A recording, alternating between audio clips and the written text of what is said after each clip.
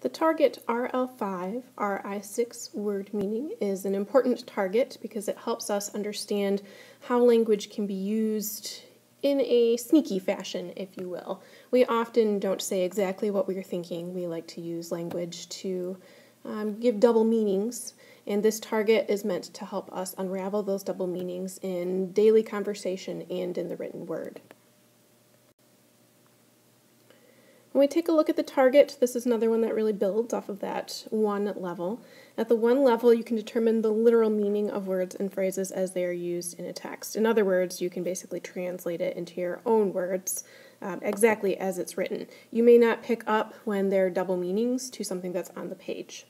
At the second level, you can determine the meaning of words and phrases as they are used in a text, including figurative, connotative, and technical. In other words, at this point, you are actually able to understand if there's a second meaning and give it back. At the proficient level, for your grade level, not only can you determine the meaning of words and phrases as they are used in a text, including figurative, connotative, and technical, you can also analyze the impact of specific word choice on meaning, which you've already done, you've found the meaning of it, and tone, in other words, the emotion or mood of the piece, especially with fresh and engaging literature, which is pretty much everything that we're reading this year.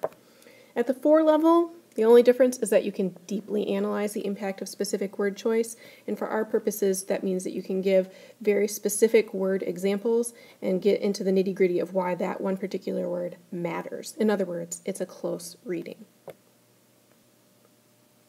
The questions that I'll be asking you to help you show proficiency for this particular target will be 1, what figurative language trick is being used, and I'm going to provide you with a very specific list of what you can look for. There's a lot of figurative language out there. We're not going to look for every single trick in the book. That'd be a little bit overwhelming for our purposes, so we'll just work with what I'm providing you next.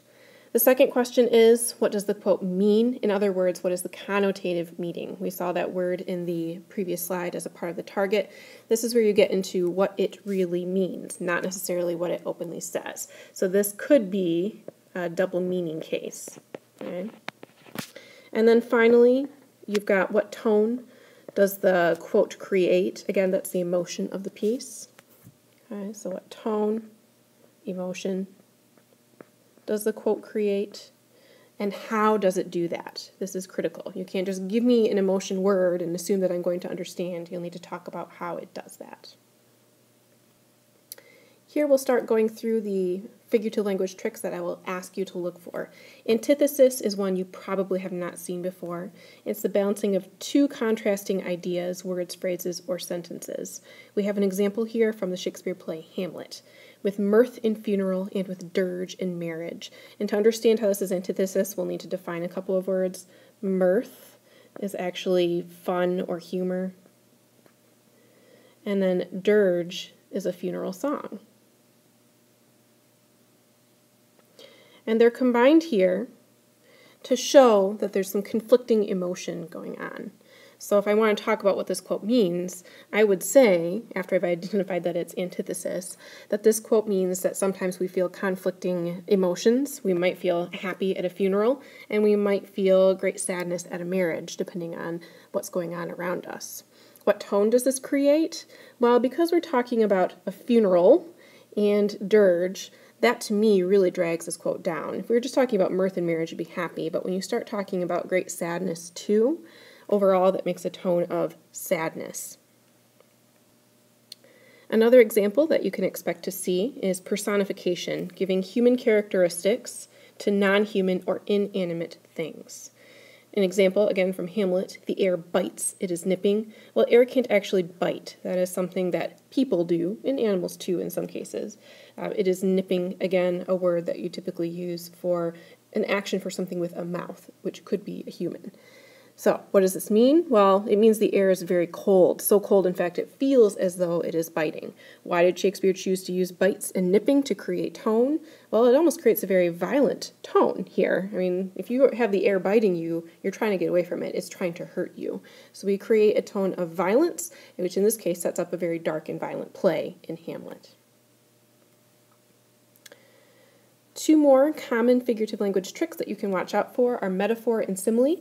They're very close to one another. They're basically making a comparison between two unlike things, and that's what's key here. You've got to be talking about two unlike things that could actually have something in common. The metaphor is just the comparison. The simile uses like or as. Two related examples here. The rose walked into the ballroom, and as a simile, she looked like a rose in her red dress.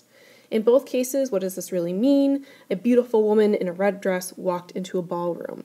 This is probably a very positive tone. If you're describing someone as a rose, this is usually a flower that has very romantic and beautiful connotations. You give roses to people that you love, and so the overall tone is one of great beauty or admiration. Our final two figurative language tricks that we'll be looking for are classical allusion and allusion.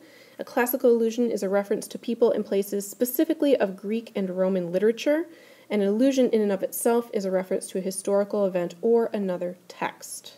As an example, he was powerful like Zeus. Notice there's a like in there too, so it also makes it a simile. And then an allusion, just in general to history, like Washington, as in our former president in general. He braved battle for a good cause. In both of these cases, we are talking about powerful men, or in Zeus's case, a god. The tone that is thus created is one of power, an impressive tone. If you're comparing someone to Zeus or to Washington, you are trying to convey that they too are very powerful and impressive and should be respected. All right, taking a look at a text that you are more likely to encounter in this particular class, we're going to look through Mark Twain's Cornpone Opinions again and look for some figurative language.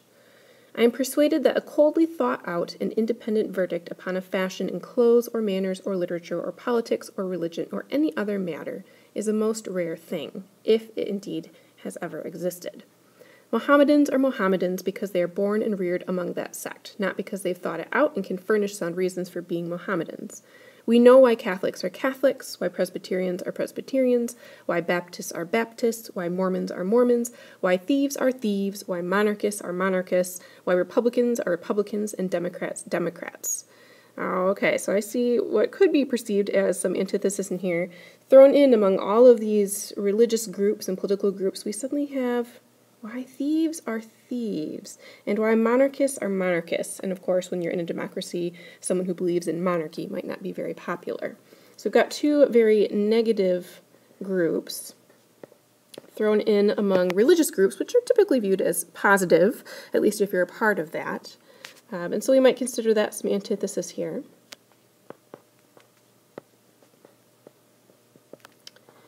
And when we consider what it really means, we go back to that first section, as we've talked about before. The overall meaning of this particular quote is that you believe what you are born into. And when we combine it with looking at the antithesis, you believe it good or bad. So that would be what the quote means. And then as far as a tone, well, when we're including negative words like thieves or monarchists, this is really putting a pretty dark cast over the entire sentence. I think Twain is trying to imply here that it's not good to simply believe what you believe in. And by pulling in on words like thieves and monarchists in contrast to all these other groups, he's creating a more negative tone for the entire piece.